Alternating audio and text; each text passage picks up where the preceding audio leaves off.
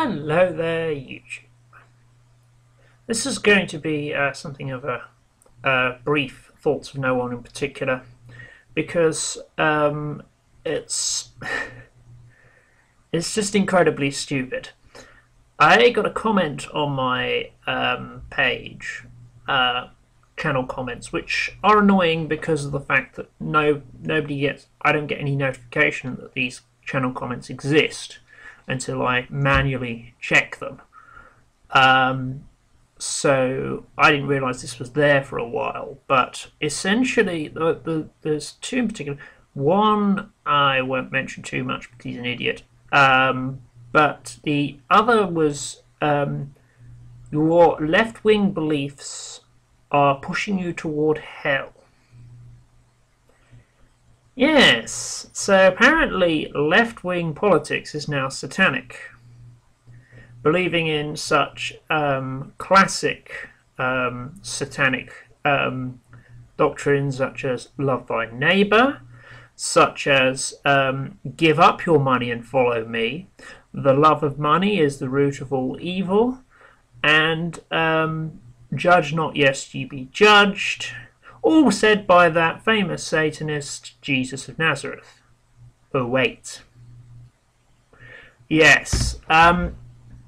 This is something that just completely baffles even socially conservative Christians in this country. Just do not get how you can support fiscally conservative ideas and still call yourself a Christian, because of the fact that you're completely contradicting yourself. The politics of the right, as far as fiscal conservatism is concerned, is the politics of selfishness.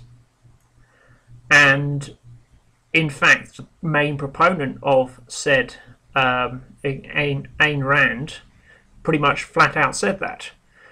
And what I find even funnier, thank you, the Christian left, for this, but this is the real nail in the coffin here. Anton LaVey, the founder of the somewhat trollish Church of Satan in Los Angeles, famously said, "This is the political philosophy of Ayn Rand, with a bit of religious symbolism thrown in." That was an actual quote. He said that. He admittedly his form of Satanism is somewhat misinterpreted, and it is very much in the line of the sort of Hellfire Club idea of basically objection to sort of dogmatism, which, funnily enough, is exactly what Jesus Christ was all about, objecting to dogmatism and the legalism and just generally people being hypocrites. So he's not quite like some of the others involved within that sort of area who actually do believe that they are following the devil.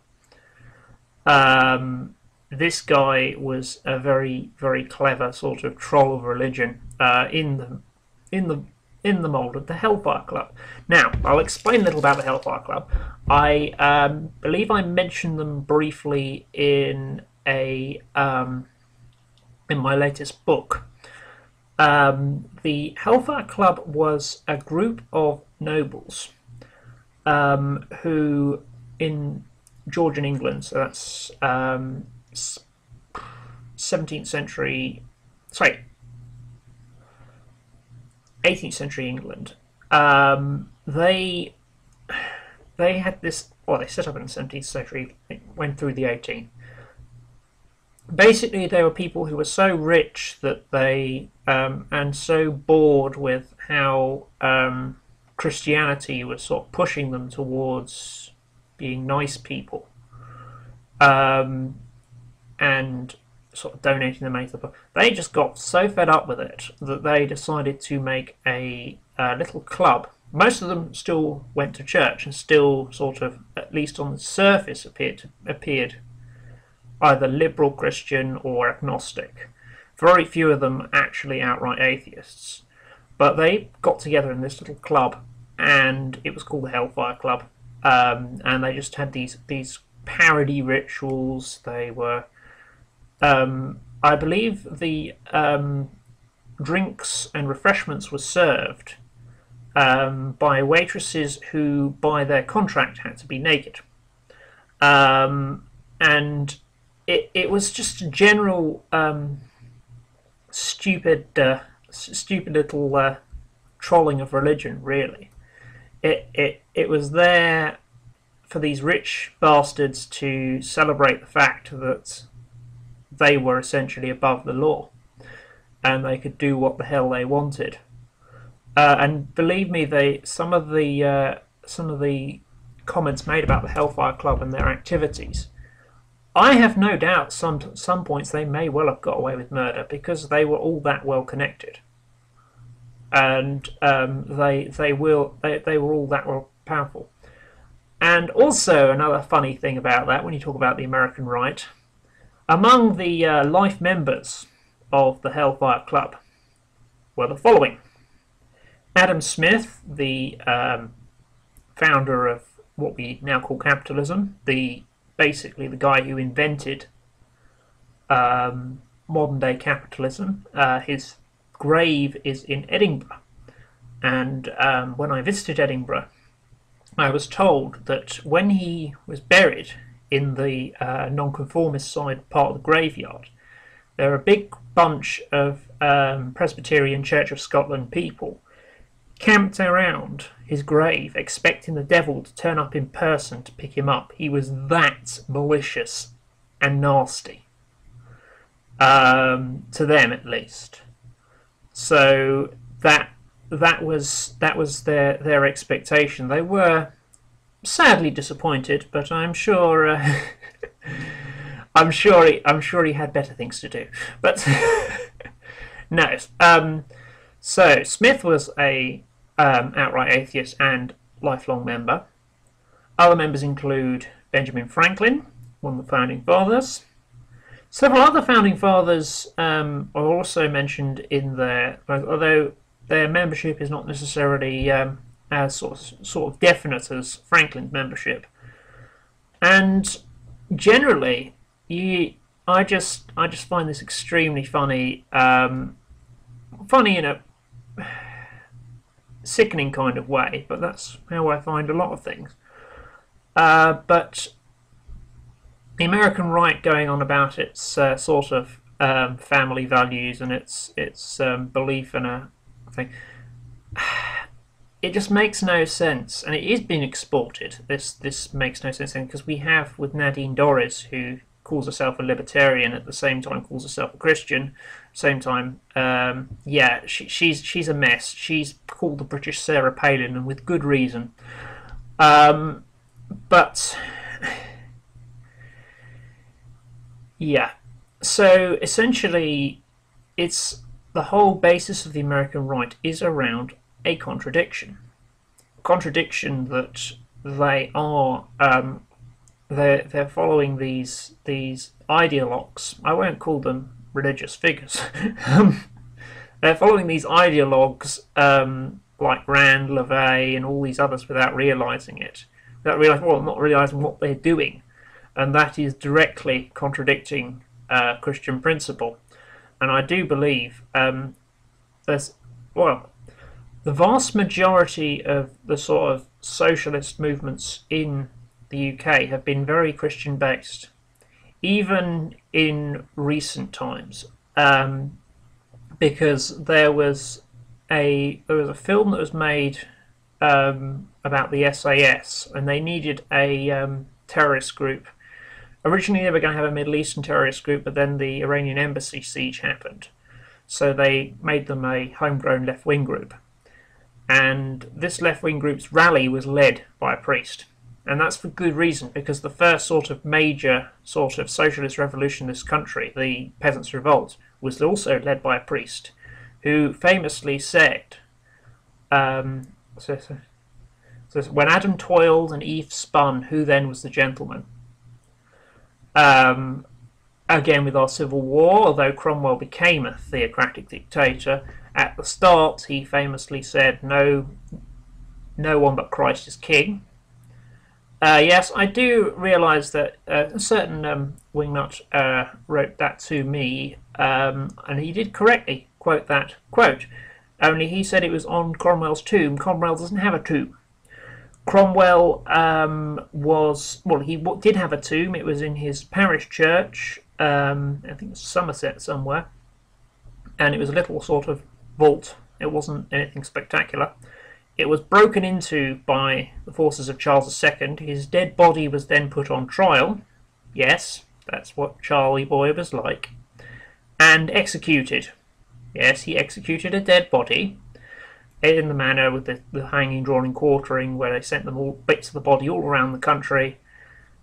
I believe we recently lost... I think we found his head again. I'm not entirely sure. I haven't really been keeping up with archaeology, but his head vanished in the 1930s, reappeared in the 70s, vanished again.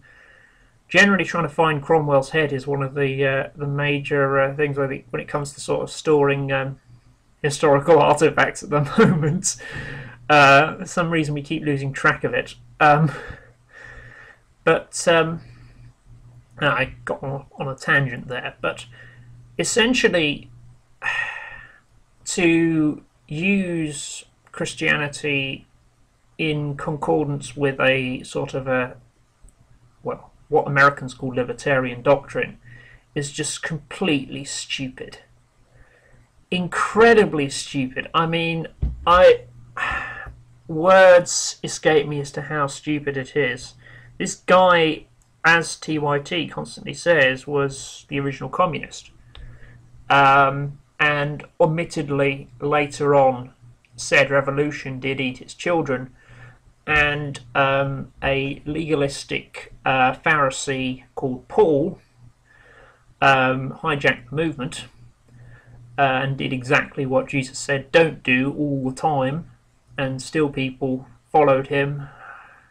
I don't have much respect for that guy. He was a very, very bad example of what a Christian should be.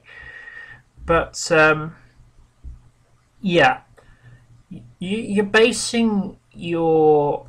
I've already talked about the fallacy of basing your sort of social conservatism on Christianity, and there are some who would say in this country, there's a minority, I'd say, that would have some kind of social conservative ideas, mostly from sort of the more either very sort of middle class regions or various sort of immigrant churches that are popping up, more than the sort of Church of England itself, which is particularly liberal as a whole, and it was based on a compromise. So frankly, how you can hold a conservative position in it is somewhat stupid, but nonetheless, they have these. They will not be fiscally conservative. They will never be that. Conservative or liberal, all of our archbishops have condemned pretty much every war we've been in since World War II. All of our archbishops have condemned cuts to public services, have condemned the attacks on the poor, disabled, the sick by the government and by the media in general. And to that end, even ideologues like Sentamu and the current Bishop of London, who I've forgotten his name, I met him, but I can't remember his name, they may be very strongly opinioned on homosexuality, but when it comes to the sort of proper practice of a Christian minister, they will call out anybody who doesn't fit there, as they see the Christian responsibility to look out for the weak and look out for the humble. and that is to their credit, really. Anyhow, I hope you found this entertaining. Do check out the rest of my thoughts.